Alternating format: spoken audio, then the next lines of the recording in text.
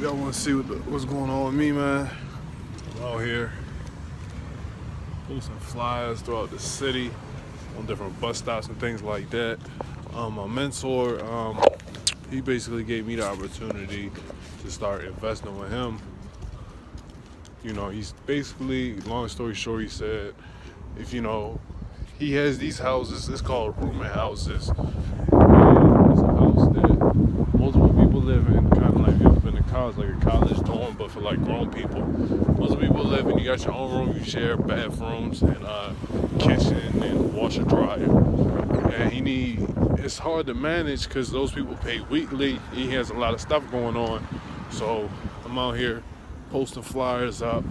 And I got a little traction. I actually signed my first tenant today, and our agreement is I get the first month security deposit.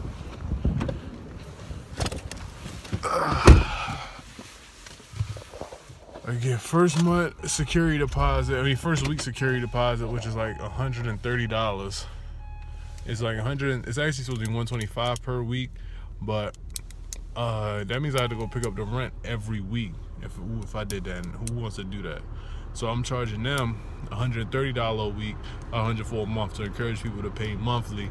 So I had to go pick up the rent one time. And every time I pick up the rent, if it's $125, I get $25. So since I'm charging $130, I get an extra $30. $30 every time I go pick it up. And this was gonna be a lot on me. And honestly, I didn't even really want to do it. It didn't seem like this was up my alley. But my mentor said he needed help, so I wanted to help him out. And he said he's trying to build a team, so I might be able to be a member of that team. And he's talking about including me, and he's talking about he wants to get more rooming houses, and he wants to help me do my investment thing. So that might help me buy a rooming house. And so I told him, like, hey, I got some homeboys, and we're looking here who can help me out. Like, I couldn't do it all myself because I work a full-time job, but I got some homeboys who'll be willing to help me out. And he said, okay, that's cool. You be the point of contact. You run your team. So right now I'm out here posting these flyers, and I decided to post them on like bus stops because I put them on a whole bunch of people's cars and get much that traction. I started this, like Friday? I think I got them Thursday. So I started Friday. I got the first person to move in on Saturday. Well, Sunday. They're not going to move in for 2 weeks, but I got the security deposit. And I got them to sign a lease this morning. I actually should have got them to sign the lease. I'll tell you what happened. So they came. She called me and said, okay, Mr. Hill, I wanted to meet at the house on the west. It's the West Baltimore one and East Baltimore. I wanted to meet at the West Baltimore house at 9:30. Okay. She said that on Friday. So she texted me Saturday morning, like, good morning. I wanted to make sure you're still on. I'm like, okay. I like that. She's very upfront. So I'm leaving out. It's going to take me like 30 minutes to get there. So I'll leave out like 45 minutes, 50 minutes early. So I leave out and I can't find the address. Like, in the rooming houses aren't as nice as part of town as the actual like 2, 3, 4 bedroom actual houses, like where you rent out the whole house. So I'm around here and the boys, they out there doing what they do, if you know what I'm saying. And they like, so I'm new. They start shouting out whatever I forget what they said, but that's whatever it is for new people. They like, yeah. And I'm looking so lost. They like, what are you looking for? I'm like, I'm looking for the 800 block. And they try and help me find it. And I'm like, what the hell? All right, I can't find it. So I'll go down there, like, this 700, maybe 800 down there. So I walk down there, like 600. And mind you, it's like 9, I'm supposed to meet her 8:30. It's like 9:15. So I'm walking down the 700 block, like, it's no 700 block.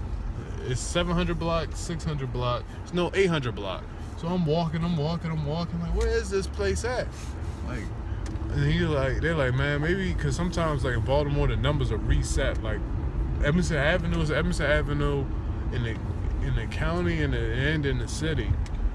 Like, some of the numbers is on both sides. So I'm like, okay, maybe I gotta go all the way down there to find what I'm looking for. And then I'm looking, and I'm like, I don't see it. So I had to call my mentor. I called him twice. The first time I called him, like, what's the house near? He's like, it's near a garage. I don't see any garage. I'm like, what is going on? So I swing back around there. Like, the GPS is telling me it should be right here, but there's no houses here. I'm like, what is going on? So I'm looking, I'm trying to figure out what's going on. Nobody can help me. Nobody can help me. I can't find anybody. Nobody can tell me where the 800 block is. I'm like, it's gotta be here. So I call him. I'm like, what's the address for the house? And he's like, 1800. I'm like, oh, so mind you, it's like 9:35 at this point. I'm like, oh, you talking about the 1800 block. So I go there, meet her at the 1800 block, and she's like, oh yeah, I like this room. The room is nice. And she wants the end room number 5. I'm like, if you're trying to move in 2 weeks, room number 4 might be available. And this is where I messed up at. She was like, oh, I had a security deposit right here. Okay, I guess I could just meet you tomorrow. I'm going to be busy for the rest of the day. So I'm going in my head. I'm like, okay, that's cool.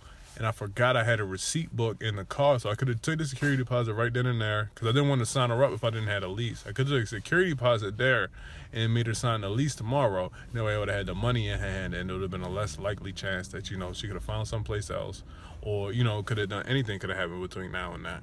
So now I got her locked up for, she's going to pay $130 a week, and $130 a week. So that's going to be interesting. A new four-way, I don't know, I'm not going to say that. A new adventure, a new little tick. So $130 per week, and we're going to put it, we have a joint account. We're going to put that in the joint account and build it up. We're going to try and do tax liens and with some of the money that we're making. And we got, so that should be interesting. But it's also a way for me to help my mentor and stay in my mentors, because you guys know I paid that fee to hang out with them. So, like, I could stay in my mentor's, like, circle. I didn't think they would kick me off if I didn't do it. But he said he needed help. So that's what I'm here to do. But, to be honest with y'all, I'm not rocking with it. I'm doing it, but it's not my cup of tea. I want a more passive investing. This is more, I'm in the grit, I'm in the grind type thing. Like, you grinding to make money, but you got to start somewhere. But I want to travel the world. I couldn't travel the world and do this at the same time. So it's what I'm doing for right now, help my mentor out. And I'll let y'all know how it changes as I start dealing with the people and stuff like that. So I just want to shoot this little video for y'all, keep my one video a week going. And thank y'all, gotta keep posting these flyers out, man.